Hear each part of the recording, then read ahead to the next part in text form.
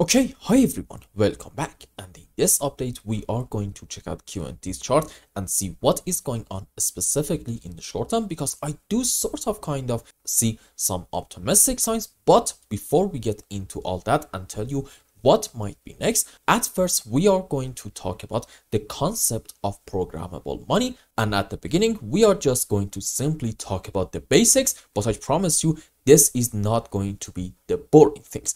You see, you have probably heard of the term programmable money thrown around in my channel specifically, but if you are not a regular viewer, you probably heard of it in crypto circles, fintech panels, or maybe even some central banks PDFs.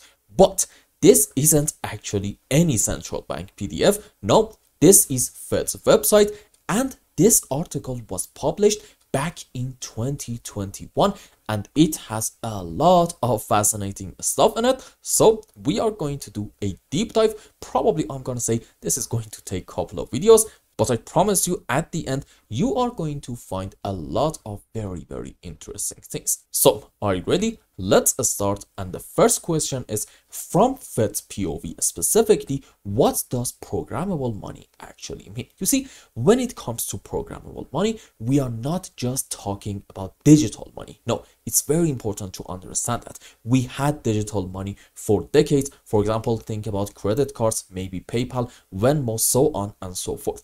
These are old news. Programmable money is way different. This is money that can literally do stuff on its own. Like, for example, follow instructions. Maybe you set the rules and the money behaves accordingly, automatically, with no middleman and no manual triggers. Now, if you want to make this concept work, you need two very important ingredients from Fed's perspective. First, it has to be digital, not just a number in a spreadsheet, but something that lives on a ledger. For example, think of blockchain or maybe something else. Second, it needs logic, code, rules, behavior.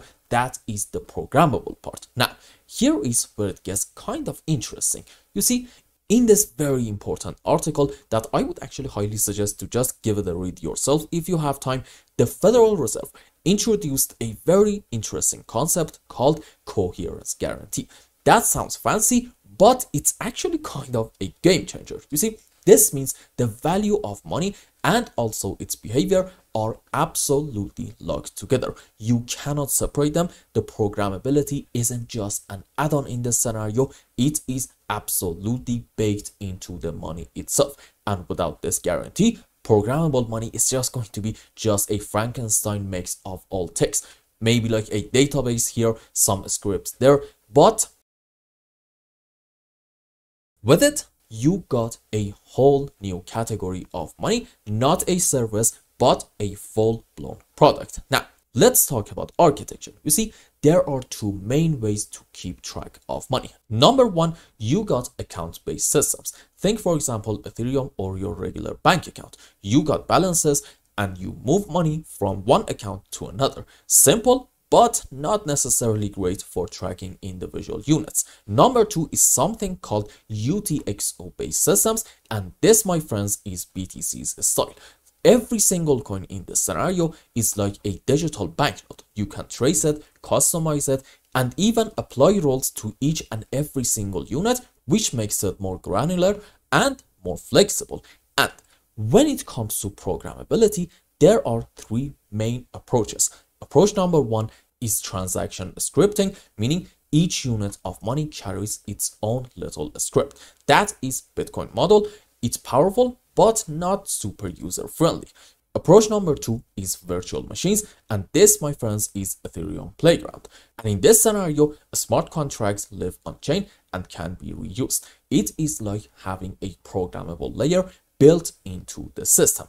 And finally, last but not least, approach number three is using APIs. You see, traditional platforms like, for example, PayPal use APIs to simulate programmability. However, this is actually quite fragile. Why? Because essentially you are stacking layers on top of layers, and these aren't really natural connections. Hence why this is actually breakable, I would say, quite easily. Now, here is the cool part. If you have been following Quant's Flow research, you will notice that they have been talking about some very similar stuff but just from like a different angle. For example, point number one, this article and also QuantFlow, they both highlight the need for native programmability, not bolted on top of features, but core logic embedded into the money itself. Point number two, they both emphasize traceability and also control. And whether it's going to be, for example, UTXO style tracking or maybe smart contract logic, the goal is very much the same. It is absolutely precision. And point number three, they both are pushing toward a future where money isn't just a medium of exchange. No, it's actually going to be hopefully a programmable asset with built-in intelligence. So it may seem like that the Fed and QuantFlow might be coming from different worlds, because one is a central bank, the other one is like a deep in crypto project, but they are absolutely circling the same idea: programmable money that is coherent, traceable, and smart by design. Now, let's be real and honest for a second. You see, just because something can be programmed doesn't really mean it is absolutely safe or reliable. No, if you are building a system where money can act on its own, you have got to think about abuse prevention. So with that in mind, here are some things that can go wrong in this scenario and how systems try to prevent it. Number one is something called denial of service attacks, meaning if anyone can spam the system with requests, it will absolutely crash. This is exactly why most networks have built-in defenses, like for example, rate limits or maybe rejecting invalid transactions. The second way to prevent abuse is economic deterrence. You see, in this scenario, someone may want to flood the network, but do not worry, that's absolutely fine, because it is actually going to cost them big time. You see, transaction fees absolutely act like a toll gate in this scenario, and they make people think twice before abusing the system. And finally, the third way of preventing abuse is by execution limits. You see, smart contracts cannot simply run forever. There is a cap on how much computation they can actually demand. And for example, Ethereum uses gas for this. Run out of gas and your contract will halt. These trade-offs aren't just technical, they are strategic, and you're balancing in this scenario flexibility with control. Now, let's talk about what keeps the system honest, because tech alone isn't just enough. I promise you that. You need incentives, reasons for people and institutions to play fair. So let's talk incentives with some real examples. Number one is public blockchain, and for example, Bitcoin and Ethereum use proof of work and economic incentives to keep the system coherent. Example number two is private systems, and for example, you got banks and fintechs offering programmable features through APIs. However, coherence here depends on their business model. If their incentives shift, so does the reliability of the whole system. Now, imagine programmable money baked by a central bank. In this case, you essentially one way or the other end up having a CBDC that could be number one, programmable by design, number two, baked by government reputation, and number three, enforced by legal frameworks. This is not just a tech upgrade, it's actually a whole new monetary layer with built-in trust and control. So this was part one of these three-part series on programmable money. We have covered fundamentals, the architecture, the trade-offs, and the incentives. In the next videos, we will try to dive a bit deeper into number one, how QNT and specifically Overledger could potentially fit into this landscape. Number two, why Quant's approach to coherence is a bit different from both public and also private systems. And number three, how this tech could potentially reshape enterprise finance, compliance, and cross-border payments. And if you're into the future of money, not just some crypto hype, but real actual infrastructure, you need to stick around because we are just getting started. So I know for those of you who have been waiting for the chart analysis, these might be a bit boring, but trust me, if you believe on a project, you need to do your full research and think about these kinds of stuff, okay? It's very, very important to understand that. I am a trader, I'm not going to deny that, but overall, I am mainly, I would say, a mid to long-term investor. So These are the things that I really care about. But no worries, having said all that, now let's go on the live chart and see what is going on specifically in the short term.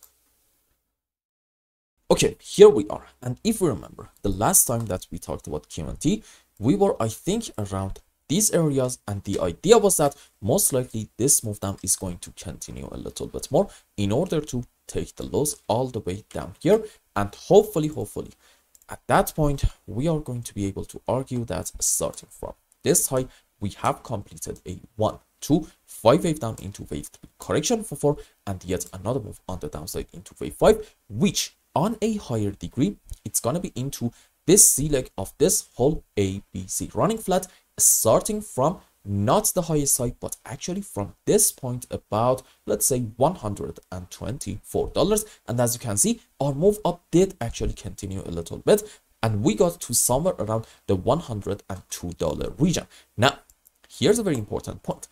If you want to be bullish on any chart, okay, you have to be able to find off of the recent lowest low of that chart a 1, 2, 3, 4, 5 wave.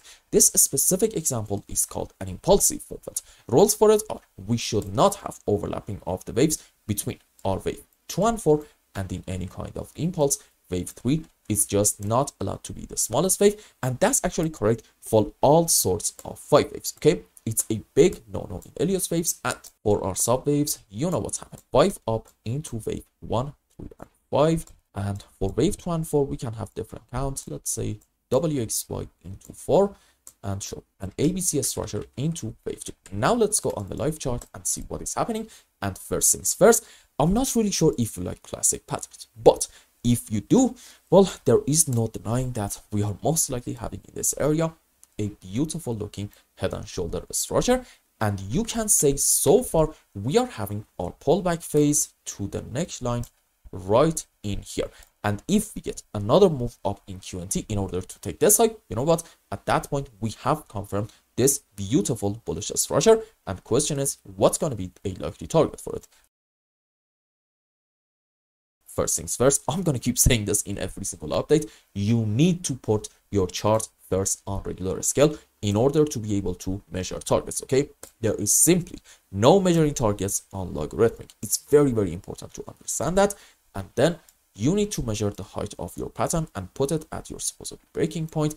This is giving you like a $115 QNT, which I actually do believe it is very much possible, and we may even go quite a bit higher than that to like the $120 region. That is, in my view, also possible. Now, in terms of Elliott's waves, if we're gonna have another move on the upside, then okay, I'm willing to bet that at that point this is gonna be a 1, 2, 3, 4, 5, meaning maybe we have hit our final low. So essentially all of these great signs should make me say, you know what, we have hit the low and we are looking bullish. So you know what, let's get a very strong move from the current point in order to have yet another magnificent phase of the bull run, correct? Well, the answer is yes, we can absolutely argue that. However, there is unfortunately a slight problem in here, and it comes down to this specific move down starting from the highest high about $118 to about the lowest low down here about 102. Why? Let's zoom in and count some waves. I think this is probably a 1, 2, 3, 4, 5 wave down, followed by that most likely we are having probably, yes, an ABC flat structure on the upside, and in my view this can be yet another 1, 2, 3, 4, 5 wave down.